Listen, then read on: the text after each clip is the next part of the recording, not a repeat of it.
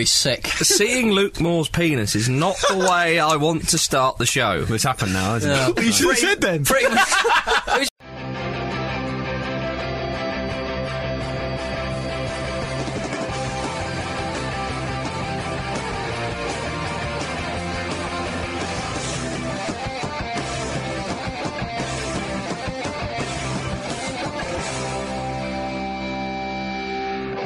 Taken over the studio. He's gone calcimental. You can't decide, so I will. Pete, you go first. All right, then. This is one about Peter Beagrie, our much beloved Peter Beagrie. Stop trying to say Beardsley. Peter Beardsley. Nothing to do with Newcastle United. Okay, Peter Beardsley is perhaps best remembered for his somersaulting goal celebrations and a career that saw him play until he was 40 years old. But often overlooked is the fact that he once rode a motorcycle through a hotel plate glass window. Oh, this is from the archive, this one.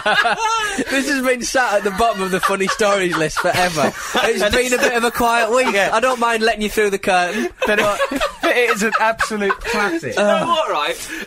I didn't know that story. You kept that in from me, and I'm so glad that that's come out. That is superb. After Keith Moon is celebrated somewhere. After a boozy late night out following a game with Real Sociedad on a pre-season tour with Everton, Beagrie persuaded a passing motorcyclist to giving him a lift back to his hotel.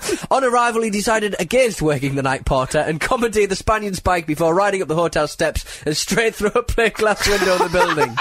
That poor Spaniard. Oh, get this though. It was the wrong hotel.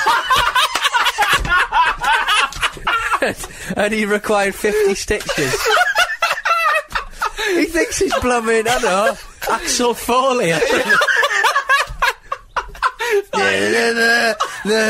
gonna ride upstairs. I'm gonna open the minibar with the wheel. Oh. How the hell would you manage to persuade someone to give them your bike? Terrible passenger. Oh, Peter Beagrie, watch this. Sorry, wrong person. Did he try and do a somersault with it? He thought he was Evil Knievel. And that's how the celebration started. He's thrown off his bike through a plate glass window. In pre-season as well. Oh. That's not preparation, is it? James or Jim is with us. Hello. Andre Arshavin recently said that Arsenal need more taller players. Gentlemen, who is your favourite tall player from the history books? From the history books? Yeah. So I go? Yeah. My favourite's actually Yang Cheng Peng. He plays for...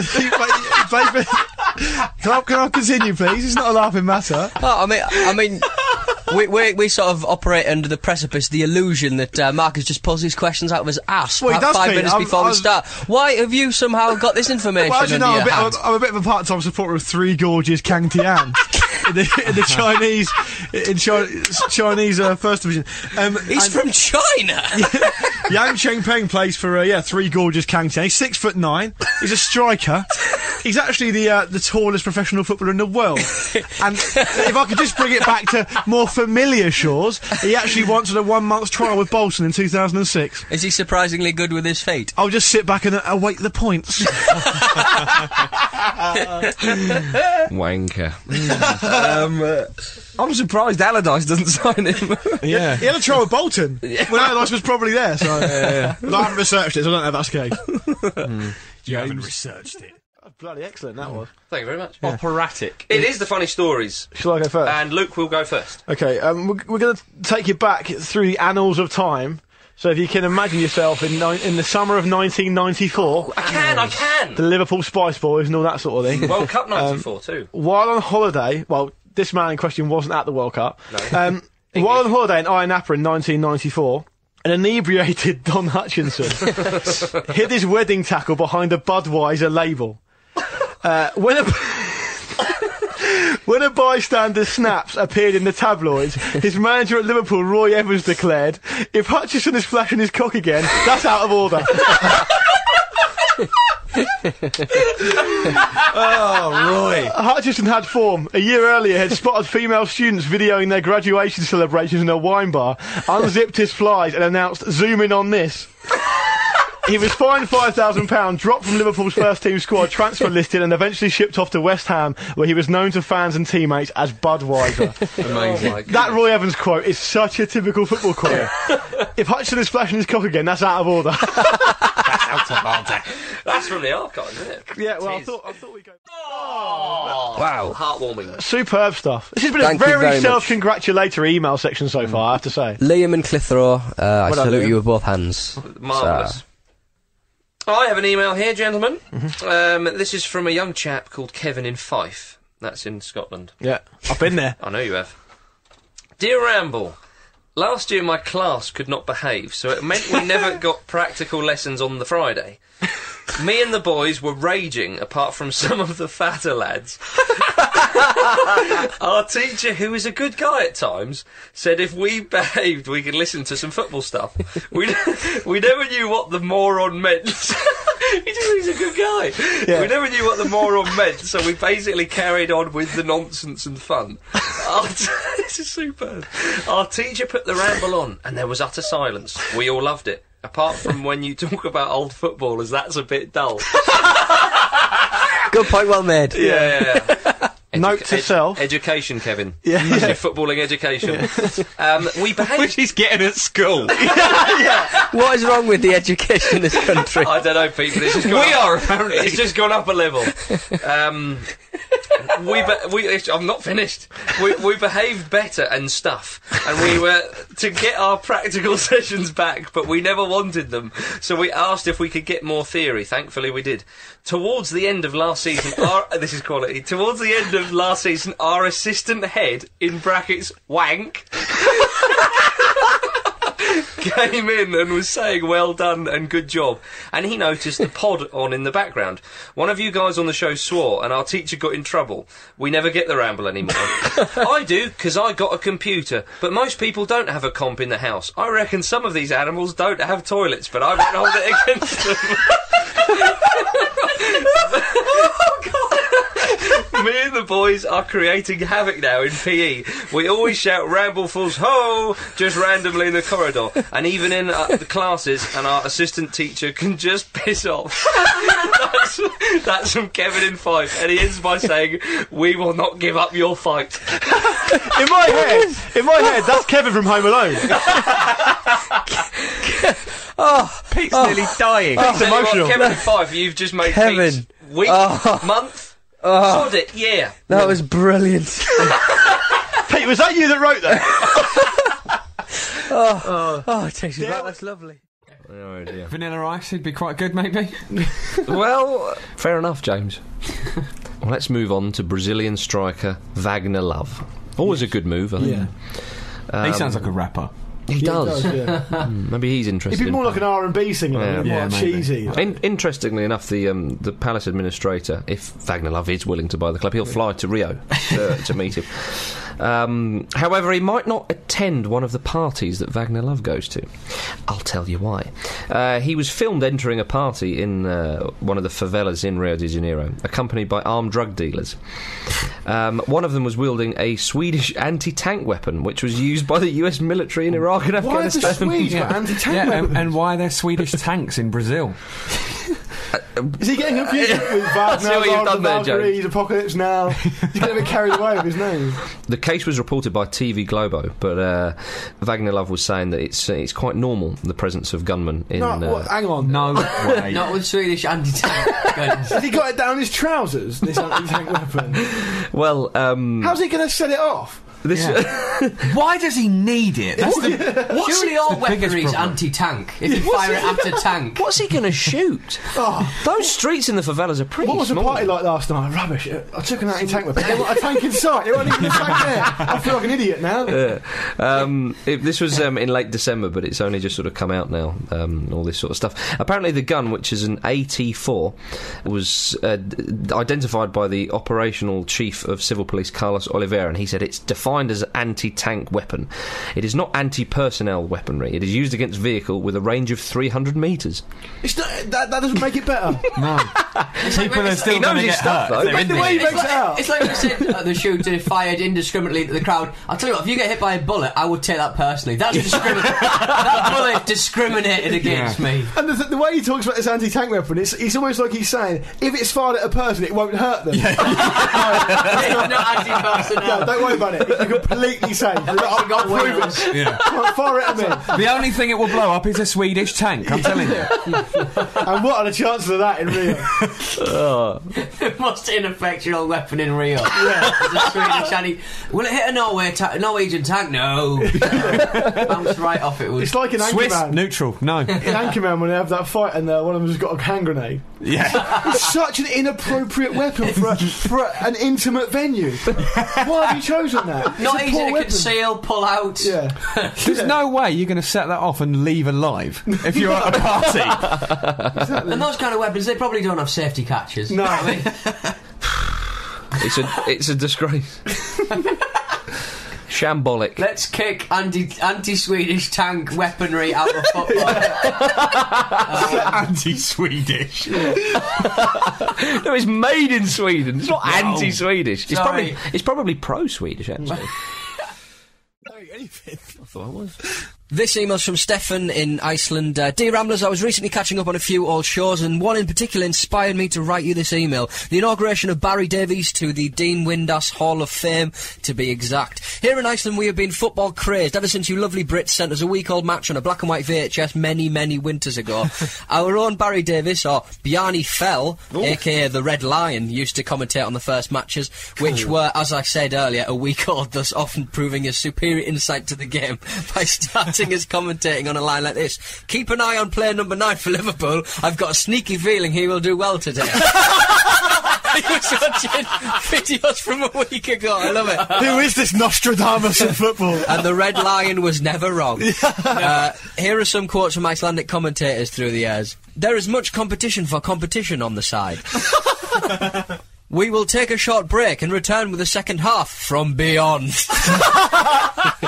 What? He is by far the second leading scorer. That's a good one, there. The match will be televised live on the television. Both teams have now played for 21 minutes. That's John Motson's song. Yeah. It's got the flip. The card Oliver Kahn was shown in the last match has now been moved to Jens Jeremy's, so that Oliver Newville no longer has one. It's a different player. It would probably suit the Germans better to score. Agreed. Yeah. No, if you want to score from that far away, you have to come closer. Is that from a They're all coach? excellent. They're excellent. Stefan, thank you very much for that. Brilliant. He says, take care and thank you for a great show. I'm only joking, Steve. It was a fine email. I'm only joking. Pete. I'm just shocked, to be honest. Provide some sanity, as you often do. Oh, yes. This is from a young man by the name of Casey Early. Casey Early? I said Yes. sanity. I know a Mr. Early who used to be my English teacher. Casey's a fine first name, so yeah. Yeah, fine. Yeah, Casey in the Sunshine Band or whatever they are called. He's a Spurs fan apparently, but this has no bearing on the story That's at the all. way he likes it. Keep up the good work, lads. Love listening to the show on my cycle to work, although I get a few looks when I speed past people, cackling to myself. Look at me on my bike! A couple of my uni mates and I went to see the riveting 2-2 draw between Sweden and Japan in the Umbro Cup at the City Ground, Nottingham, in 1995. Ooh. After the game, which had none other than Pele as a spectator, we went round to the players' entrance to see if we could get anyone's autograph, or see a famous person.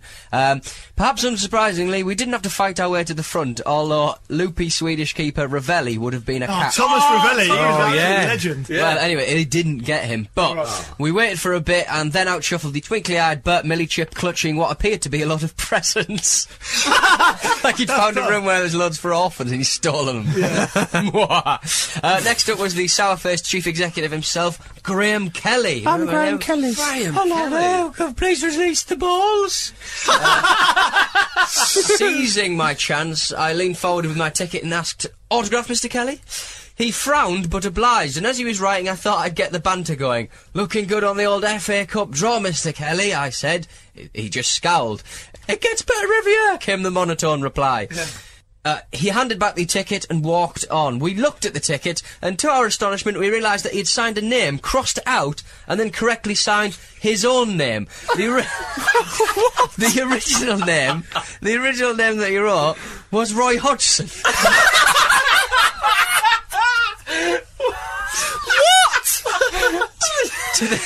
How'd you forget who you are? He was in charge of the whole Football Association at one stage. He doesn't even know who he is. Give it to Gascoigne. Give it to Frank Clark. Yeah. To this day, we can only speculate why he did this. Alcohol, schizophrenia, or maybe just a little gag. All of the above. Mr. Kelly, if you are listening to the Football Ramble, and I'm pretty sure that he is, personally, please spill the beans. Yeah. You please, mental please do. Yeah. How have you got to that position of power? Really? Mind you, hi Graham Taylor, so... Mike Ashley made £1 billion. Nothing makes sense. Steve McLaren managed England. Yeah, that's true. Yeah. Diego Maradona's in charge of Argentina. We could go on. We've got a podcast that people actually listen to. We'll probably want to add to that list. Booyah. That's a great email. Cracking. Yeah. Hang on a minute. That's a no, you heard me. Are you going to be starting? Yeah, of course I am. Well, how am I going to be on the bench then? Well, club captain. So club captain. He washes the shirts. You'll have a mutiny in your own. Self-appointed, admittedly, but still club captain.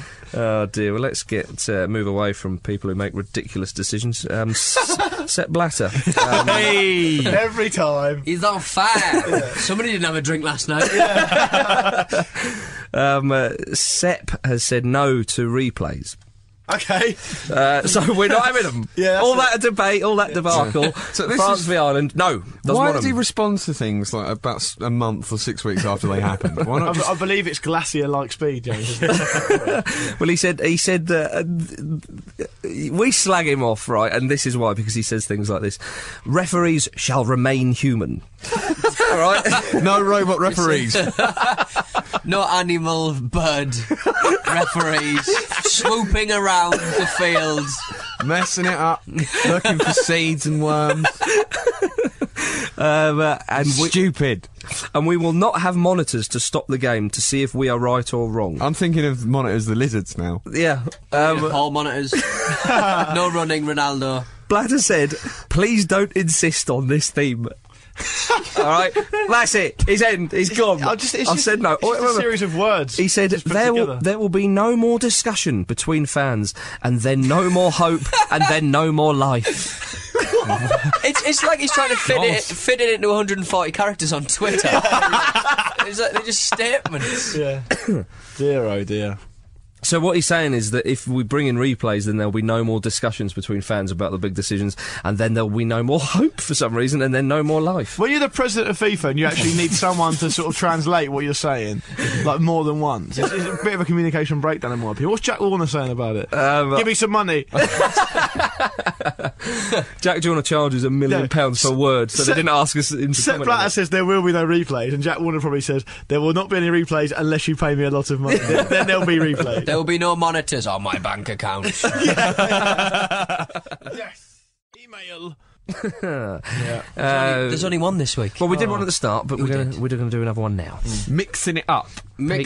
Take it away. I've got it in my hand. This is from Max from Bradford on Avon. Hello, Ramble Buds. I feel I need to bring to your attention the maddest footballer ever, Lars Elstrup. That is a big shout, isn't it? Mad, whatever. He was a Danish international who played for Luton. After retiring, he became a religious revolutionary and changed his name to Dorando, the river that flows in the sea. He joined a commune set up by Englishman Michael Barnett and his Wild Goose Company in Denmark. No idea. However, he left after being denied the right to see his pet dachshund. That's not true. It's just been made up. In 2000, he was spotted in the middle of the busiest pedestrian shopping street in Copenhagen, circled by a rope, waving his penis at passers-by. Oh, good stuff. His explanation was, in some respects, I do this to provoke people. In some respects. I like experiencing people's reactions. Some people say sod off, others take it as an offer of sex. I bet they don't. I bet they bloody in his don't. mind. When he did it in the city of Odense, he was heckled, he lost his temper. I haven't read this bit. He dick slapped a school child. Oh my God. He wrestled a police officer and was eventually arrested with good cause. I think probably. I don't know. 9 months on, he turned up to play football with enemy and lauded journalists. He scored 5 goals in his underpants, telling teammates to drink more water. Yellow pisses for losers. After the match, he was asked if he fancied a pint. No, he replied, I want pussy. And then he walked away, never to be seen again. Best player ever. Yeah, Thank you very much, Max from Bradford-on-Avon. He sounds even more mental than Carlos Roa. Yeah. That's great. It's like a mental special today. Yeah. Mad Jens has been in there, this fella, Robin Friday. We've actually spoken to Kenny Pavey. Yeah. Well, I'll take it then. Oh, birds and geezers, it's profile time. And, who have we got today? Well, do you know something? Now, we've got many, many good players. Teams, stadium, matches, tournaments, all the rest of it in there. But currently, it's mayhem in there. It is mayhem in there. And I'm scared to look. It's like when you haven't tidied your room for ages. You just think, no, leave it. I went once, didn't go back. And I'll tell you why it's mayhem, Pete. There isn't a referee. Why not? Jeff Winter? Is he not in there? Piss off. Pierluigi Collina. Oh! Hey! Isn't it? To the point, we mentioned this a few weeks ago, but there's obviously been a lot of controversy in Italy apparently recently about some bad refereeing decisions that are quite high profile, and the Napoli fans feel particularly aggrieved, and they've been wearing masks of Collina. That's as class. a sort of sign of sort it out, which is brilliant. That is super. He's the only referee I know of or can think of that's so well loved. I mean, you know, there's definitely not another one, certainly in the modern era, that's as popular as him. Yeah. Where did you get a mask from? That's what I know. Yeah. Could have been an Uncle Fester mask. Come on. That was the thing. I think he was well respected because genuinely he wasn't particularly fat, he wasn't particularly thin, he had a very simple face. It was just a big egg, and people just didn't have anything to... Oh, he's got a big nose. Nothing to do with his refereeing ability. No. Just because he stands out because his face looks like an egg. Not really grasped the concept of this profile, have you? What we've learned, if we've learnt nothing in this life, having a face like an egg is an automatic indicator of respect. Exactly. Well, very good. He says his most memorable matches are, in his words, he said there was the World Cup final in 2002, which is obviously... Well, it's the most high-profile game in the world, therefore it is the most high-profile. The world has ever known. He was a real feature in that final. I remember sort of almost plumping. There's an egg running around. Big old egg. What I loved about Collina was Pete was about to say, I was really pulling. Like, you were supporting the ref. Supporting the referee. Who was I going to support then? That's what you got to ask yourself. Ronaldo in Brazil. Nah. Another notable egg. Like maybe a different kind of animal's egg. Notable egg. He's never been called that before. Ronaldo's just gone onto the Brazilian Big Brother. I wonder if they described him as notable egg. The notable egg does sound like a sort of Brazilian nickname. Bloody good album. El Fenomeno, you know, the notable egg. Got a lot of nicknames. Egginho. Egginho, I like that. Oh god. Scrambling my brain. Stop it. Well, on that bombshell, Pete, I'll move on. Eggshell. Oh, why did I do that? Just sorry, everyone. Mum. I think it speaks volumes about Collina that he, you know, a lot of referees, you think of them as being this sort of almost traffic warden style people, but he doesn't seem like that. He seems like the sort of bloke who would actually be a really sort of decent bloke. And, you know, can you imagine going out for a pint with Mark Clattenburg? Going down the funfair with Chris Foy? Yeah. No, I think Collina does seem a decent bloke, although obviously he has his troubles. We were talking about the alopecia thing. I think I know what it was, actually, that would have sparked this off. Apparently he once fell off a wall. Had a great fall. The king got all of his men and his horses, like, to try and sort him out, but it didn't quite work. Oh dear. Ladies and gentlemen, I've returned, and I apologise. I just walked off in disgust at such flippancy. Well, the manager, George Shepherd, said he's a very good player and he'll be a big miss to Haywick United.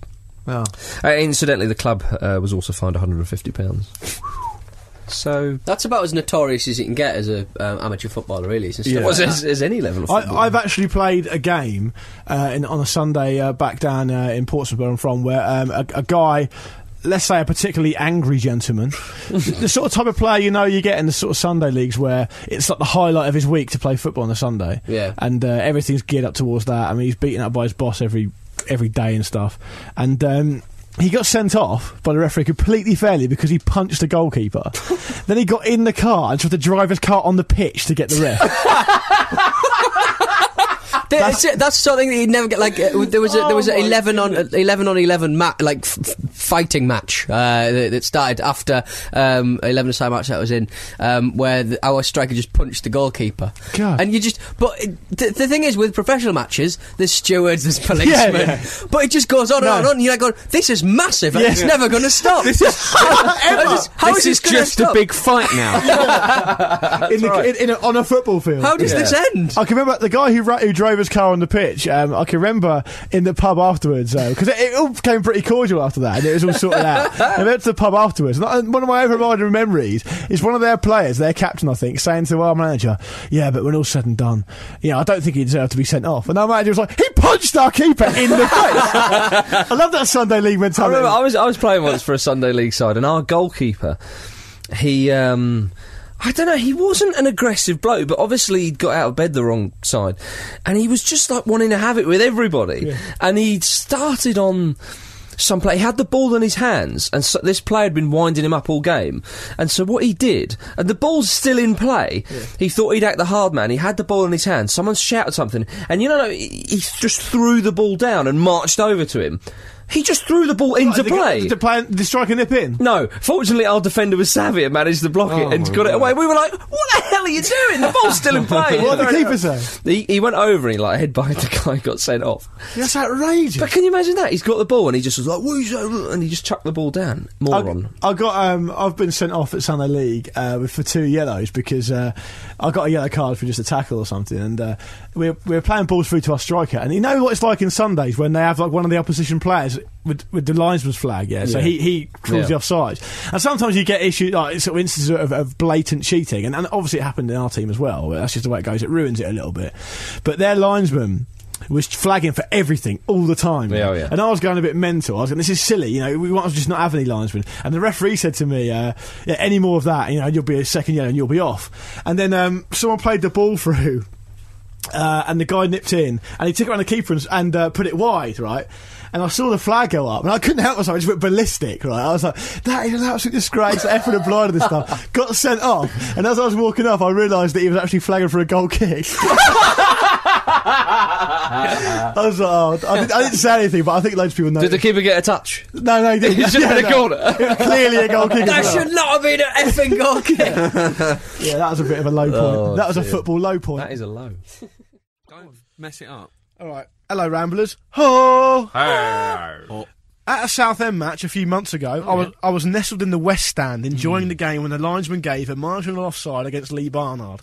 I do that sometimes.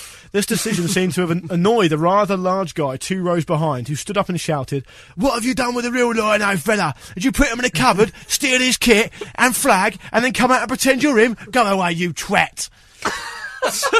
Bit harsh.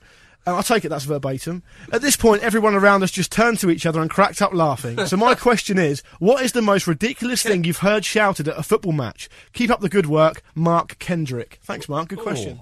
Pete, you go first. Yeah, go on. Was it something you shouted? Amazing, isn't it? Hartlepool United. Yep.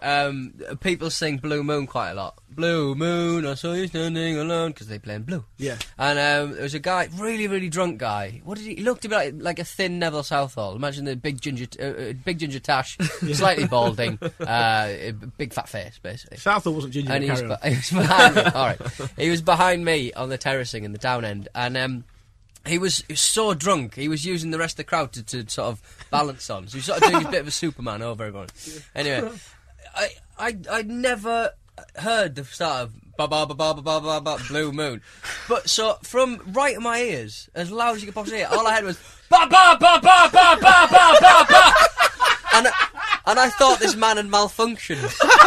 I thought, oh my, what were you you're under attack? Doing it, ba ba ba ba ba ba. He did way too many bars. There's about 20 bars. There's a bloom. Pete, how many bars should they have? Well, there's a few. There's a few bars. 8 to 10? 8 to 10? But surely in that song, that's another fella singing the ba. Just start with the Blue Moon. Don't worry about the ba. Yeah. Mental. Yeah. Well, that's class. That is brilliant. Mark, I hope that's a good answer. Everton and Arsenal have both got decent run-ins, haven't they? Yeah. Yeah, it's going to be a real battle for them. For teams to keep up with them. But I thought that Ferguson's getting more magnanimous these days. He was like Everton were the better side. I know Ferguson loved Moyes. He loves Moyes, doesn't he? Yeah. And Everton were the better side, but it doesn't normally sort of stand in the way of Ferguson. Yeah, he did surprise me there. Yeah. Well, Jack Rodwell and Dan Gosling scored goals for Everton. Good to see a couple of, I think they're local lads. They are. Yeah. Jack Rodwell's from Southport, I think, which is right close. So that's right, yeah. I mean, ridiculously overhyped by Andy Ray Gray. went mental, basically, as you said, because Jack Rodwell paced past Johnny Evans, who was absolutely exhausted by that point. But Rodwell didn't do it particularly gracefully or anything. He came up to him and he knocked it past him and great finish. It was a good finish. But the way you've got to be a particularly special player, footballer, to do that. And I say footballer because that's what he is. Yeah. it's just well, that's cleared something up for me. Bloody hell! I thought he was a hot air balloonist. like he's drinking on the job, isn't it? Yeah. To be honest, I think if there's one thing young English players need, though, it's to be massively hyped when they do even one thing that's remotely good. Get him on that plane! He'll be flying it with his talent, Luke. I couldn't believe how he was going and on. I say a plane, because that's what it is. But he did play well, and they all played well. It was a great performance by Everton, and Manchester United... I had it's like them coming out of a cave. Yeah. Oh, okay. It's email time. James, I believe you've got one for us. I do, indeed. With recent talk of the lack of inspiration in goal celebrations these days, I have a scenario for you. Ooh. The Ramble Force has been selected to go to South Africa and you score the goal to win the World Cup. How do you celebrate? That's from Kurt Baker. What, should we go one after another then? Yeah, go for it. Who's that from? That is from Kurt Baker. I'm a big fan of the old, if it was a goal this important... I knew you were going to say this. No, what, you don't know what I'm going to say? I know exactly what you're going to say. Go on, say it.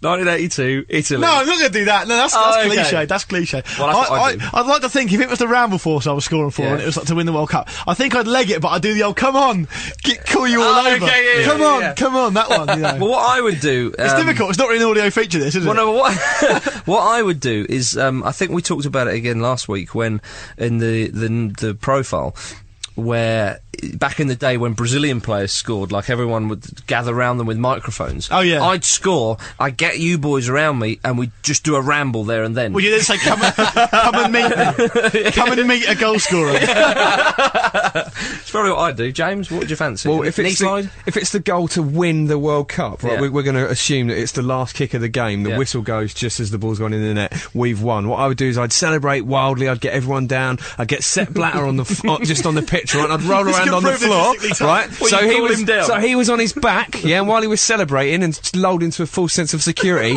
I would sharpshooter him. Why would that? Sepp wouldn't be celebrating your goal. I'd make him. I'd be so pumped up. Firstly, you're English. All right. Logistically, that's a very tough celebration. Yeah. Secondly, he'd never get down there quick enough. He's a big he had attempted with some king prawns and lobster. Hey, what would you do? You could get Jack Warner down there in a flash. Yeah, just wave some cash. Yeah. Hey, what would you do? Down from the stands. I'd probably do quite a respectful, quiet one. I'd remove a pair of mittens from my shin pads. I'd put them on, run into the dugout, garrot my manager, and then wet myself, and then. That's my area. And that would definitely be one to remember. To win the World Cup. That's one to remember. Everyone will be talking about it. Did you see him? He got the mittens out, and then he wore the mittens, and then he garroted them out with the string from the mittens.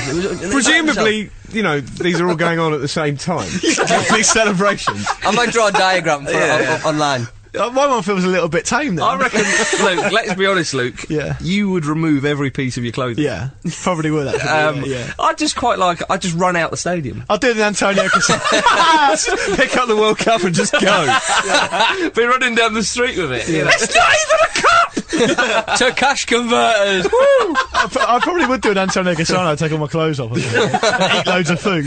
Oh, that's a cracking email, that was. Argentinian model Analia Sarkis says she's going to be revealing appalling details of her affair with Pete Donaldson. Appalling details. That's what you Pete. What a revelation. AKA Diego Armando Maradona. El Diego. In her new book timed for release ahead of the World Cup. Is that his current? Is that the one that he His current disgrace. burped? Is that the one that Yeah, he yeah. No, this is a different one, I No, think. this is the one where he... Oh, no, it isn't the one he burped, sorry, that was another one. Oh, right, was it onions? And he full of that- onions. and that he was- pumped as well. He didn't eggy Trump. Past wind, yes. This is, Analia says that his body is unpredictable, but our love was real. What does that mean? I love the Like translations. a They're lava amazing. lamp. It can go left, it can go right. Lava lamp. Whoever's doing the translations is brilliant. Yeah. Well, no, the one you're referring to is last year. The model Natalia Rosas Muñiz described her. She cashed in on her affair with Maradona. I can't understand why. Yeah. She was posing for a photo shoot with the letter M sprayed on her buttocks in shaving cream. Classy lady. She said that about the Diego business, she said that he was very nervous, and when he kissed me, he left a taste of onions, so I had to have a soft drink.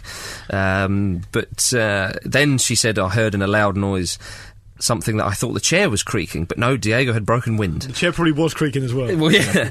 He became They yet often more sound nervous. similar, don't they, those things? She said he never begged my pardon, but it didn't matter. He is a romantic and deep thinker. Oh, what a night. Oh, what a night.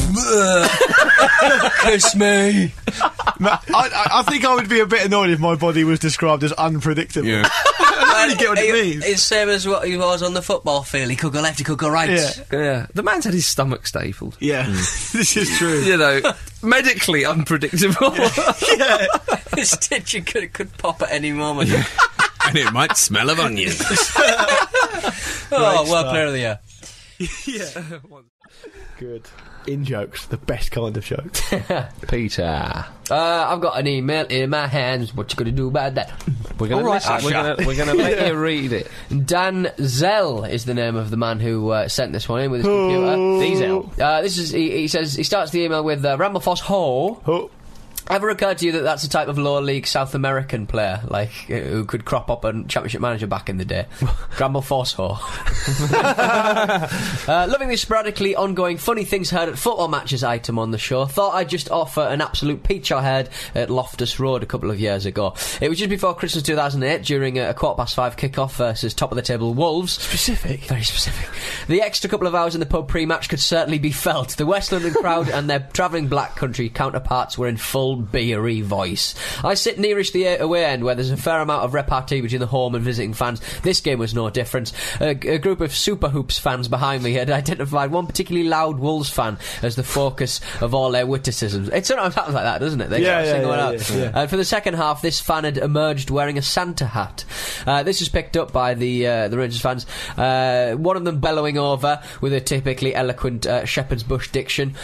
Oi, what you wearing that stupid hat for then? The Wolves fan then shouted back with a typically eloquent Midlands diction, "It's baby Jesus' birthday soon, innit?" Wilde-esque. An Oscar Wilde-esque exchange. The QPR fan then, rather lamely retorts, "Oh yeah, having a nice party are yous," and it all dies down and goes quiet.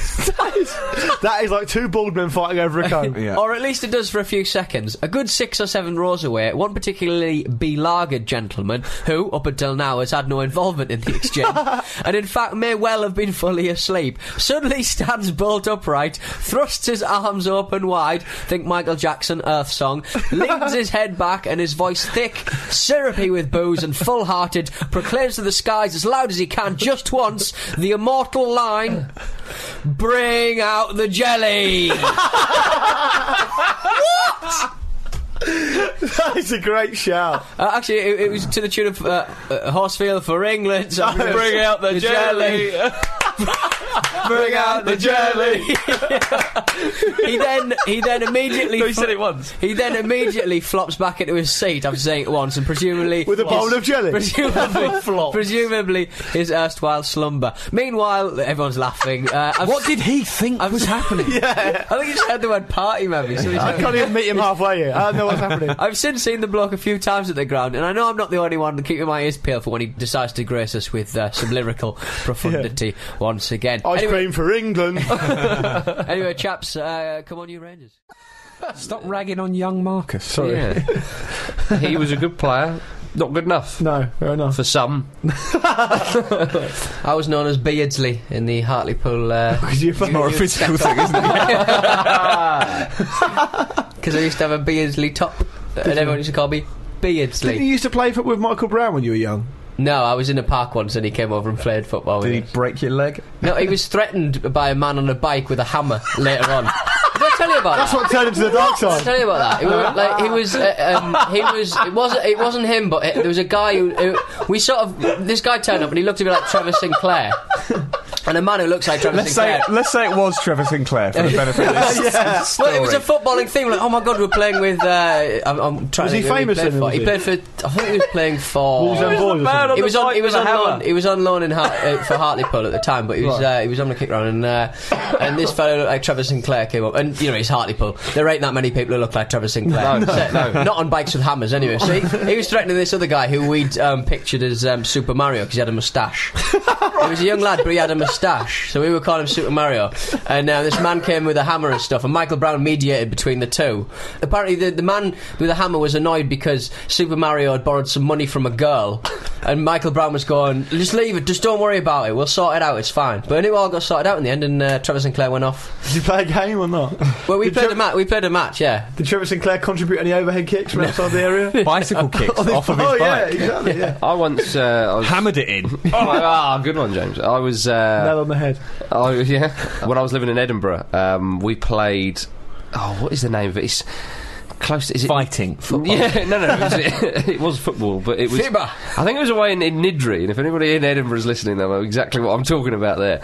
And one of our players... Well, like knock out Wembley or something? No, sorry, this is for a proper team. Oh, okay, Nidri's right. a very rough and ready area. Okay, right. And one of our players didn't get on well with the locals, and he was a little bit concerned when he turned up for the game thinking that he might get beaten up. And in the changing room, when we were getting changed, I noticed that he'd got a big hammer in his bag. And I said, what the hell have you got that for? And he went, "Protection, my friend." What, on the pitch? You're going to put it down his sock? Outrageous. It's mayhem in FIFA, not unlike the studio. Shall I do an email? If you bloody would, please. I'll save it. Shall I, Yeah. Pete? Yeah? All right, Ramblers. Ho. Oh! Having watched Slumdog Millionaire, don't be in the email just yet, it gets relevant, I learned that Jack Hobbs is the all-time highest run scorer in professional cricket. Yeah. The Leicester City centre-back, formerly of Liverpool, is therefore surely the greatest all-rounder of all time. So my question stemming from this is, which current Premiership player would make the best stab at another professional sport? My answer would have to be Christopher Samba as a second-row rugby player. Cheers, lads. Tom Verghese. But I would go for Wayne Rooney as a rugby player because his sense of positioning is really, really good. Wayne Rooney's a boxer. His dad was a boxer. True, actually. A boxer and a rugby player. He's an all-rounder. He can do a couple of I think sports. Carlos Tevez would be good at table tennis. Yeah. Why? Just a hunch. Michael Owen could have played snooker and golf professionally, couldn't he? He's a scratch golfer. Allegedly, yeah. Craig Bellamy, golf, the way he's... Oh, good. Yeah, I like that. Excellent. Stephen Carr, Formula 1. It's so bad it's actually alright. We've entered pun territory. Like we do every week on this show. Pun. We don't do this on the other show. The floodgates are officially open. Punts. Yeah. Oh, God. Why do I do this every week? El Hadj Juice, tennis. That's a beauty. That's superb. Oh, yeah. Great stuff. How did you... I got one for ice hockey. Go on. Darren Puckerby. Good. You having that one, Marcus? I've got another one for basketball. Duncan Ferguson. Oh, good. Good one. Slam Duncan Ferguson. with the Winter Olympics on. Skeletoni Cascarino. Not bad at all. We're getting there, aren't we? Just 2 more. That's all we need. Come on. That's all we need. 2 2 more. more for our quota. Alright, ex-West Ham player, Tony Gaelic football. Oh, good one! Tony Gale. Possibly the first time Tony Gale's ever been mentioned on the Football Ramble. Hopefully the last. Matt Etherington as a professional wrestler. Matt! That's the best I can do. Beyond the Matt Etherington. Yeah. I think we'll leave it there. Forever. I think I've got an email, Marcus. Oh, Gordon Bennett. Which may or may not be slightly connected. It's from a young man. It is, isn't it? It's from a fellow by the name of Doomy from Birmingham. Doomy? Well, D-U-M-I, so... Right. Yeah. That'll do. Doomy. Yeah. Ramble Force Hoey. Bit of E at the end. I was listening to the last few podcasts and heard you guys mention the Ghana supporter who goes to the match with a steaming African pot on his head. Yes. I had also noticed the guy and decided to do a spot of investigative journalism and find out more information about him for the readers. Turns out he's a popular figure in Ghana and is their biggest fan. His full name is Samuel Agray and is popularly known as Buor. Quality. He attends every Ghana match, even friendlies, and is always carrying his pot. He was at the German 2006. He was at the Germany 2006 World Cup, African Cup of Nations 2008 and 2010, and even the Egyptian 2009 World Youth Championships. He was once at the centre of an international row between Ghana and Angola after he was famously assaulted by Angolan stadium security after an Africa Cup of Nations match. The security had accused him of using juju, witchcraft, and they destroyed his pot. No. Can you imagine? Boo. Down with Angola. Ghana made an official complaint to the Confederation of African Football, and the incident was only forgiven after the president of Angola made a personal apology and personally replaced the broken pot. This is sensational. I decided to dig deeper into this guy's interesting story. Feel free to do me from Birmingham. And find out how he gets his pot to steam. Now this is what I want to know. I think Doomy is him. Yeah, he's doing his own PR. Right in this with a pot on his head. Oh my god, turns out it isn't some form of magic trick. He actually burns wood and placards in the pot. Contravention of FIFA rules. Which surely rules him out of England 2008, the fated England 2008, because of the smoking ban. 2018. 2018, sorry. Yeah. Back in time. Rules him out going out back in time. Well, if he's got enough juju, he might be able to do it. Yeah, true. This guy had me thinking about how a lot of countries seem to have one standout supporter. There's the South American guy who dresses as a huge bird. And Birdman, Colombian bird. He's up there with the Colombian Birdman. Yeah, there's Manuel, the fat Spanish drummer. I don't know. Benitez? And of course England have the band. Make an effort, lads. Yeah. It is profile time, and this is a man who I think I've certainly wanted to do for a while. If you pardon me. Well, I've let the cat out of the bag, and I'm going to move on quickly. You put a cat in the bag with force. Well, let me stop you there and say Carlos Alberto Valderrama. Hey. Good. It was all there. The Valderrama family, a friend of mine said that they're known to some Colombians as the royal family of football in Colombia. Wow. Apparently his dad, who's also called Carlos, but Jericho was his nickname, was a good player back in the 60s. His uncle, Alex Didi Valderrama, was a decent player, and his brothers, Alan and Ronald, were good players. Alan Valderrama. Is that serious? Alan Valderrama, pleasure to meet you. The Royal Family of Football. The man's a bit rubbish.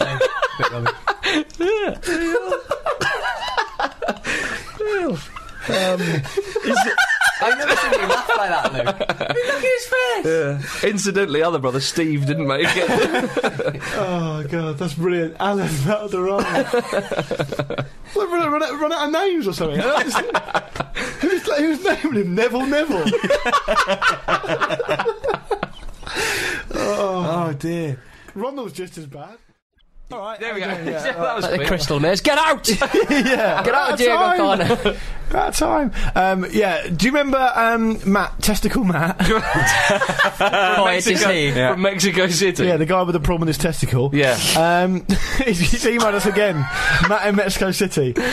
Greetings from Mexico. Mexico was kicking off. Sorry, Testico. Testico City.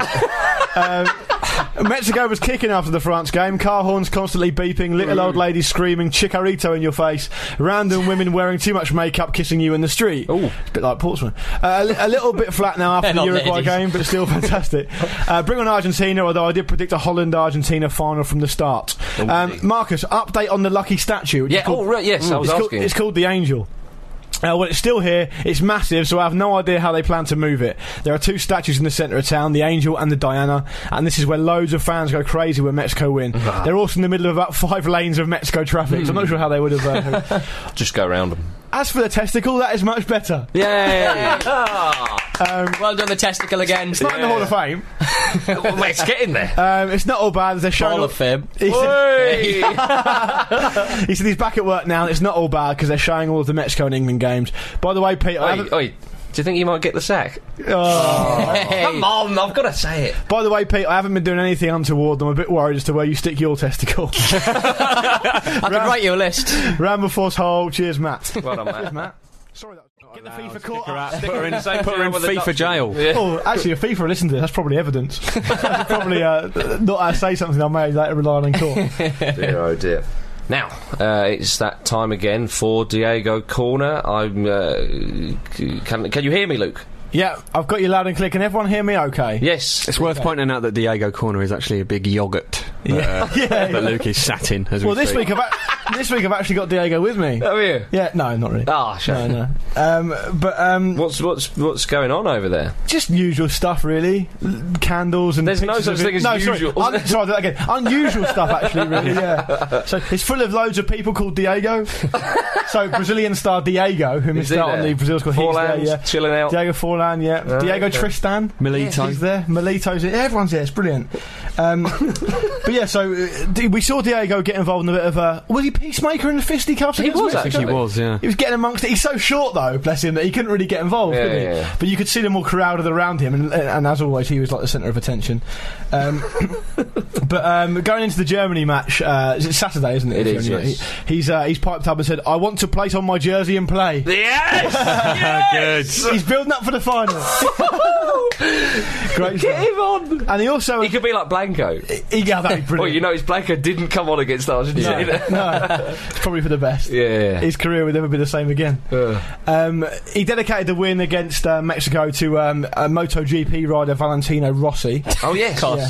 Said something like, people thought... These two quotes don't really match up. It's odd. It's like a stream of consciousness where he just picks different things from different parts of his brain and they come out together. There are two things I want to say.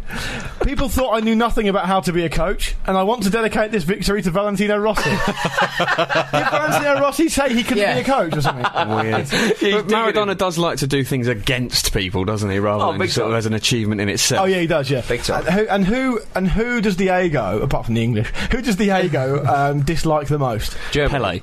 Oh yeah, shit, Pele. All right, apart from him. Journalist, obviously. Yeah, of course. And he piped up with a great shout today. It was absolutely superb. Many journalists should apologise to my players. This is because they thought he was a rubbish... Oh yeah, because they were touted because he's used loads of players. And in qualification they were awful, yeah. I'm not suggesting you drop your trousers. But it would be honest and great so we all get along better that you apologise. I'm turning 50 and I am not bitter. Don't know about that. But I get annoyed when people don't respect my players. It isn't easy going from being nobodies back home to winning 3 matches at a World Cup. At a training camp, we had to swallow what you journalists all said about being a disaster, the worst Argentine team you'd ever seen. All of a sudden, we're an excellent team, the most handsome people in the barrio. Oh, they're no nice. Yeah. Great stuff. It's a great place to be, I tell you. You know, a great place to be. Luke, you got the last one. Well, yeah, bear with me, because this is quite a long one, but it is worth it. Ramble Force, I thought I would drop you an email and fill you in on my conundrum. I have faced this conundrum for the past 4 years. When I first joined my current firm, I got talking to the big boss, and turns out he supports Manchester United. Is this a Nigerian email where we have to get loads of money in our account? Just get your card out, yeah? In fact, he has a couple of season tickets at Old Trafford. We talk for a few minutes about football and then go our separate ways. I'm happy as I think I've made a good impression on my new boss. Over the next few weeks, he sees me around the corridor and starts mentioning the Spurs results to me. I think this is odd, but I always smile and nod politely back. After a few weeks and months of this happening, it dawns on me that he thinks I'm a Spurs fan. This is the point I should have stopped him and set the record straight. I don't know. Why rock the boat? As the season draws to an end, he comes into my office and tells me that he's had tickets for the Manchester United Spurs game at Old Trafford and would like to take me up there with a couple of his other Spurs pals. I should, of course, have stopped him here again, but I had never been to Old Trafford before, so I jumped at the chance. And then he's put, what harm could it do?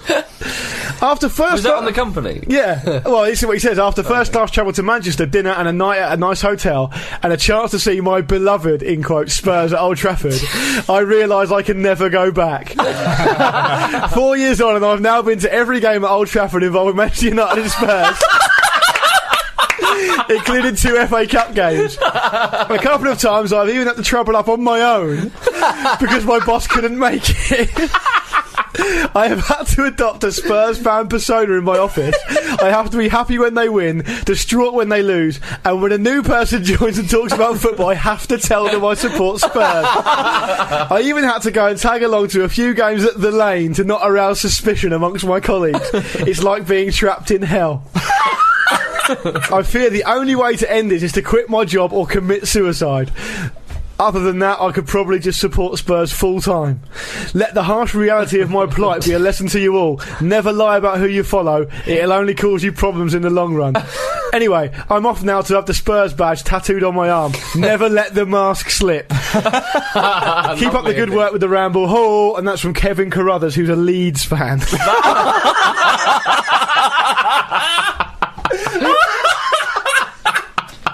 That is superb, isn't it? 1, 2, yeah, yeah, yeah, yeah, yeah, hey, yeah, yeah, yeah, hey, hey, hey, huh. Hey, hey, Do you know what? I didn't think that when I was writing it all down. Oh, come on, let's not cheapen it. Let's move on. Yeah.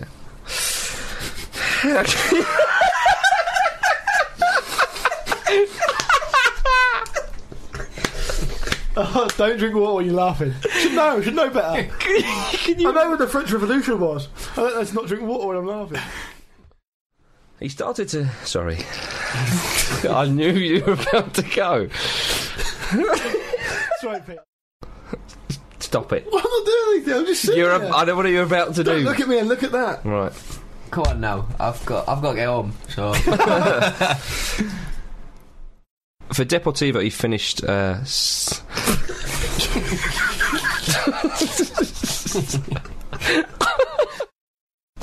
Just don't think about it. Right, we're on. Come on.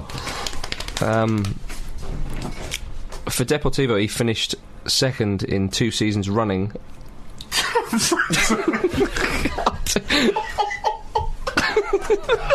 Fuck's sake!